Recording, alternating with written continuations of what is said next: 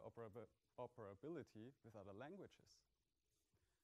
So a module may hook into the use mechanism, and we can actually use the use statement to load Perl5 modules. And we don't even need the P5 object anymore. The thing that does not yet work is importing symbols that the loaded module exports. So I'm doing this here manually. But other than that, you almost cannot tell the difference to a native Perl6 module.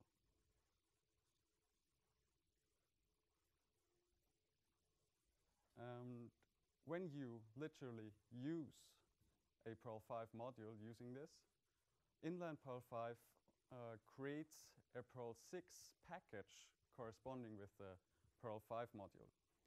And in this package, it creates wrappers for all functions and methods that the Perl5 module provides. And you can use this just as if it was a Perl6 method. And with this, except for the use inline Perl5, it very much looks like a basic Perl6 module. So with this, we have access to a lot of CPAN already.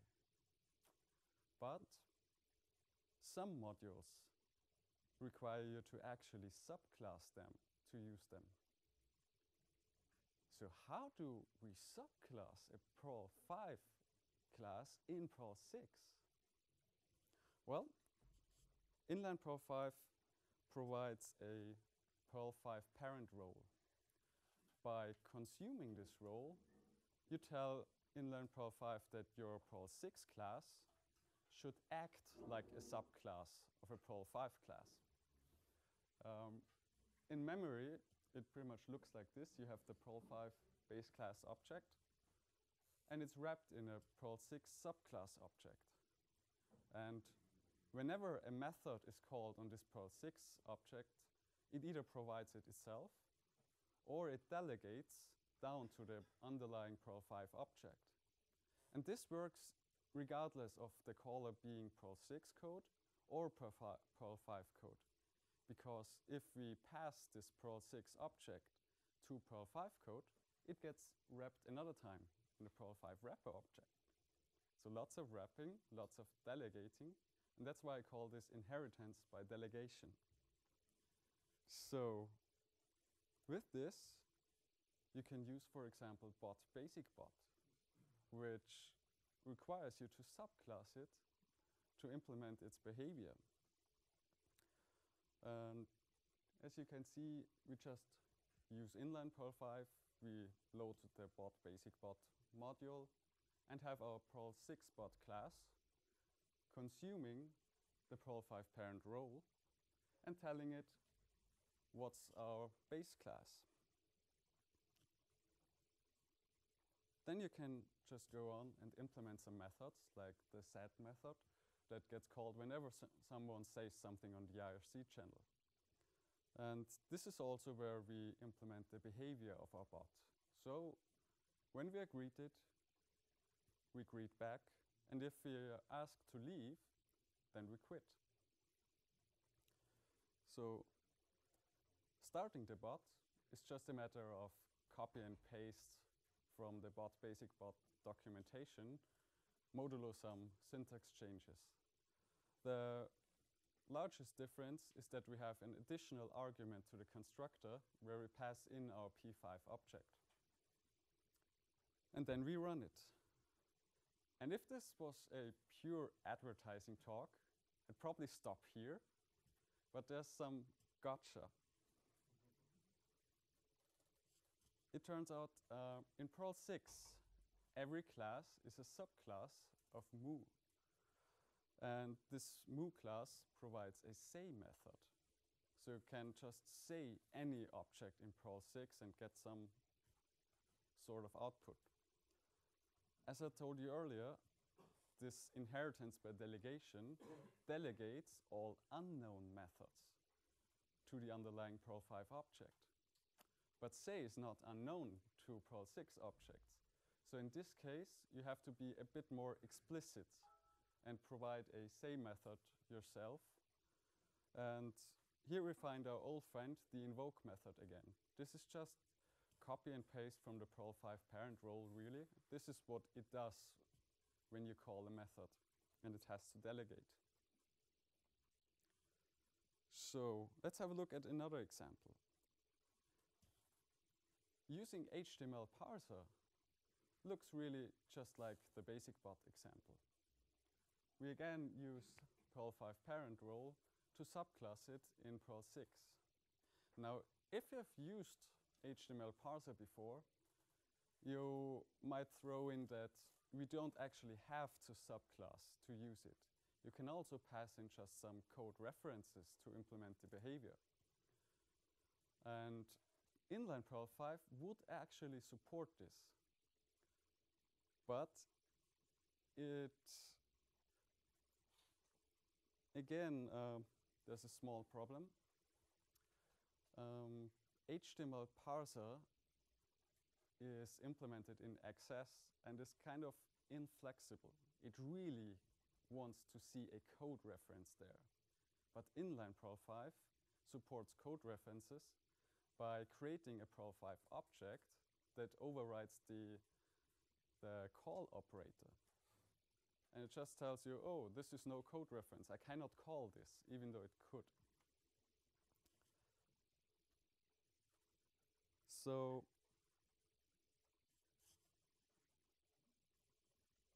these are just the methods that we override.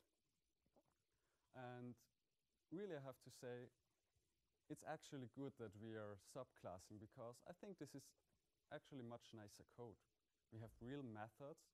We have method signatures in Perl6. So we don't really need this code reference mechanism that HTML parser provides. And here we see one of my favorite Perl6 features. Strings, like content, have an indent method that can actually outstand just as much as possible, and then indent again.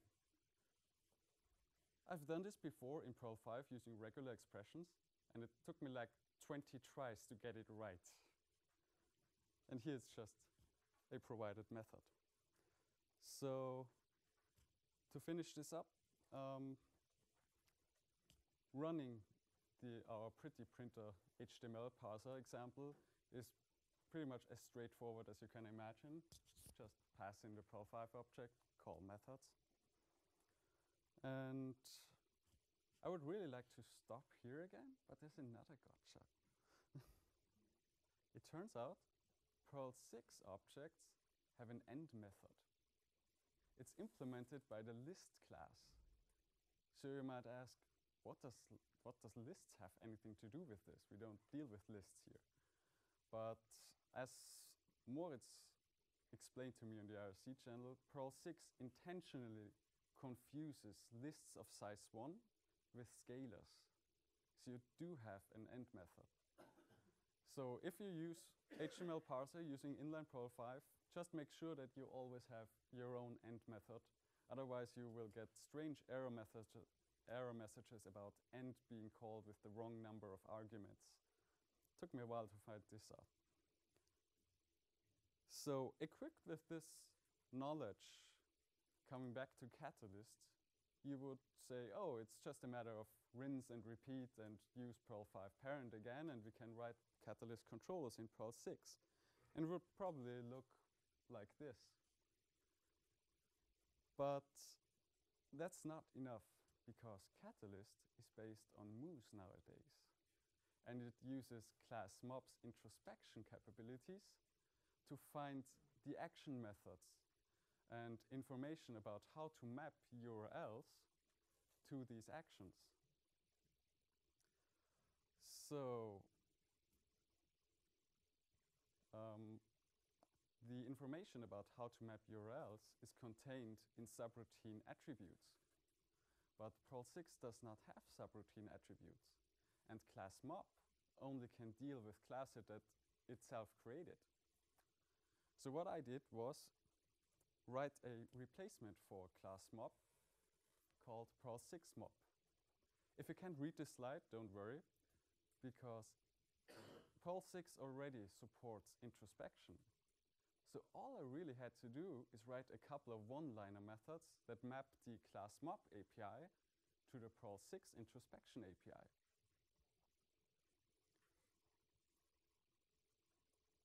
With this, I was already able to hook up a Perl6 class as a catalyst controller. And this would be actually enough to use Perl6 in catalyst-based projects. But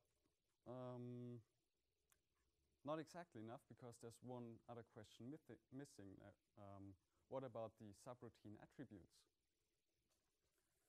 So Perl6 does not have subroutine attributes, but it has a more generic mechanism called traits. Traits allow you to attach meta information to all kinds of objects, including methods. So I wrote a Perl5 attributes role and a trait which we can use to attach just the information that we need to our action methods. And the Perl6 mob, class mob replacement uses this information to pass it back to Catalyst. And now Catalyst actually knows how to map URLs to our Perl6 methods, which really is enough to use Catalyst in Perl6. It's enough, but there's still one tiny annoying issue left. Catalyst automatically loads modules from the model view and controller namespaces of your application. And of course, it expects these modules to be written in Perl5. So you'd have to have, in parallel, a Perl5 class tree and a Perl6 class tree. And the Perl5 classes would probably look a lot like this. Just lots of boilerplate and followed by some loading of Perl6 module and delegating. But there's a solution for that too. Inline Perl5 automatically creates a Perl5 package called v6 inline. And by using v6 inline, you can hand over the rest of the file to Perl6 for processing. And with this, we can have our Perl6 implementations of controllers, models, and views in the files that Catalyst automatically loads for us. And it also provides my most favorite feature. If you look closely at the bottom, there's no static 1 anymore, because v6 inline is actually implemented as a source filter, and it replaces all your Perl6 code with a static 1. I know source filters are evil and everything, but they are evil because you cannot stack them. But you do not want to use any other source filters with your Perl6 code. You don't need that. So I guess in this case, it's kind of okay. So I'm a bit daring, so I'll try to do a live demo just to lighten things up a bit. I've written a very small Catalyst application using these mechanisms. This application uses a Perl6 grammar to parse an AW_STUDS cache file, read out the statistics information, and uses the Perl6 SVG module to display a nice graph.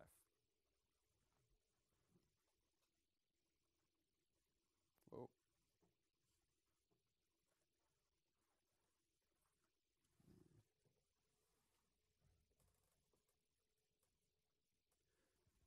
So I've shown you a lot of things that do work in inline Perl5. So let's talk a bit about what does not work. Obviously, source filters written in Perl 5 would be highly surprised by finding Perl 6 code. So those are out of the question. Probably everything in the devil namespace is a bit too low level to be of any use in a Perl 6 program. And of course, everything in the Perl 6 namespace is kind of obsolete, having the real Perl 6 thing.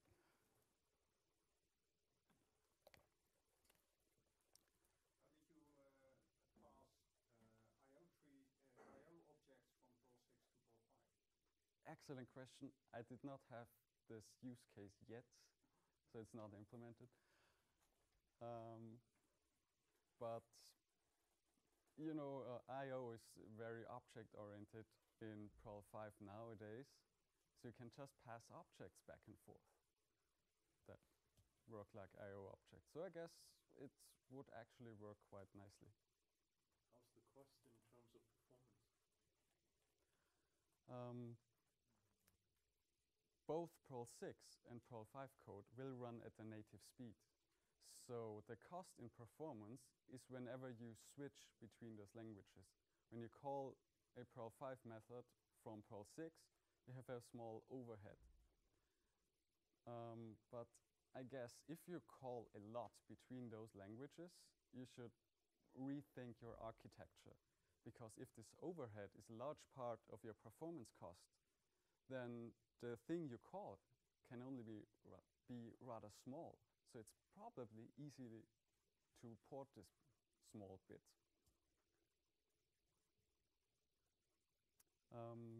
Back to limitations. As you've seen, introspection gives you some interesting challenges, but challenges that can be overcome. So another question you may ask is, are there alternatives?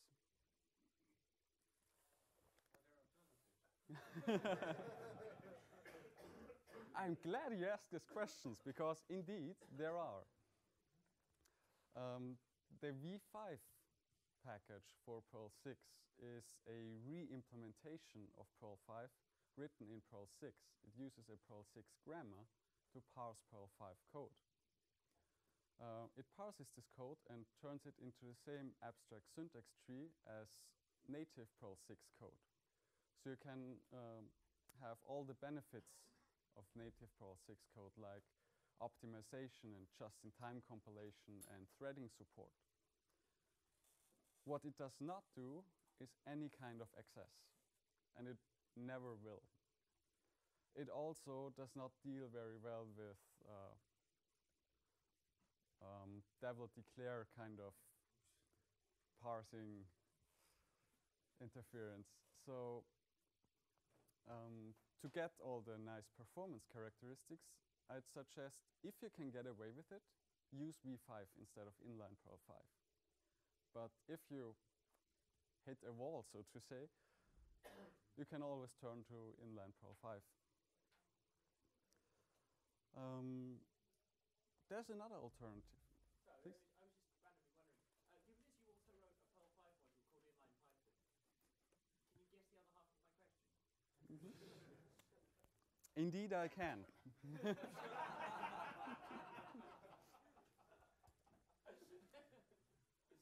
Well, maybe the module you want to use is not written in Perl 5 at all.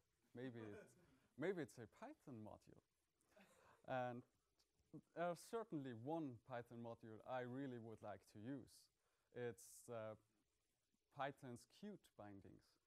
And if you're a KDE user, you probably heard of Qt. It's a C++ library that's, amongst other things, responsible for rendering user interfaces in KDE and some Windows applications and even on Android nowadays. Over the years, there have been quite a few attempts to create Perl bindings for Qt, but they all kind of shared the same fate. They ended up being incomplete and unmaintained. The Python bindings, however, are maintained by the Qt maintainers themselves, so they are up to date and they do work. So I would like to steal those and inline Python to the rescue. If you stayed with me so far, this is not very surprising code. You have an inline Python module, it has a run method, you can pass it some code.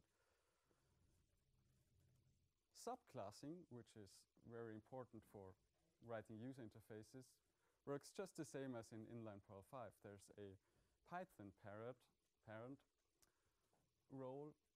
You can pass it the base classes. And as you can see here, it supports multiple inheritance, just like the Perl5 parent role does as well. Implementing methods is very straightforward. This is some copy and paste from the PyQt4 tutorial with a bit of adaptation of syntax, but not much.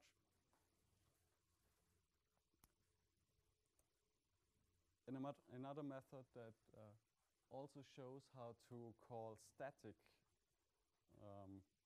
class methods in Python. And then, last but not least, running the application. Again, pretty straightforward, copy and paste from the tutorial. If you look closely, you may wonder why this underscore is there. Because in the Qt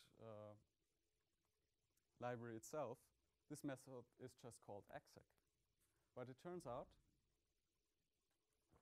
exec is a keyword in Python. So they could not name their method exec. Because unlike the Perl6 developers, the Python developers said, oh, it's more important to make implementing a Python parser easy. Where the Perl6 developers say, no, let's torture the developers for the sake of the users, and they really do. So I can show you another little demo since I have some time.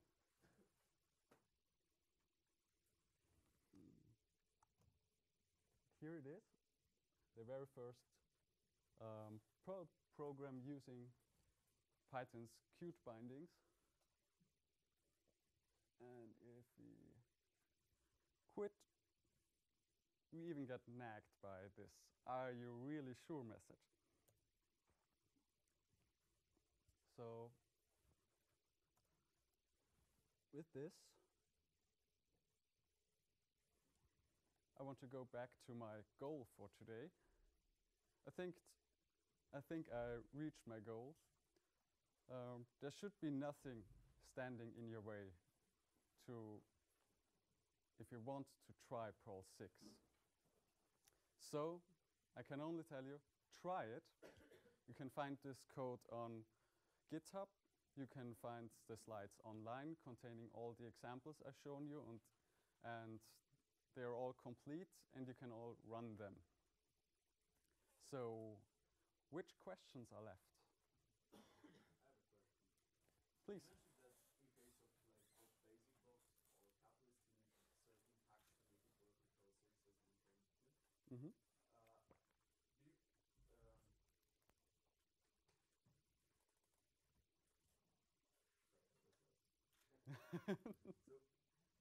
wants to try Catalyst or bot basic, bot better, and then these things all over again, Mm-hmm. that they can just use the helpers that for solutions for the problems that we've already found. So do you think about putting those in the Perl6 module ecosystem maybe? Not yet. I have thought about adding these gotchas to the documentation, and I will. But I also am thinking about how to remove the problem altogether. Because most of them are just because of the way inline Perl5 is implemented right now. But it was a very naive implementation. I did just the first thing I found that works. And maybe Jonathan has some ideas on how to improve. He looks like that. We can fix it. Coach me later. I will. It's some evil meta programming, but it's true. We love evil. Okay, which other questions are there left? If not right now, you can find me around here in this area probably throughout the day. And just approach me or ask me on the IRC channel. And again, thank you very much for listening. And a big thank you to all the people involved in writing Perl6 and Perl5 for that. And the very nice people that helped me on the IRC channel writing my very first Perl6 software. Thank you.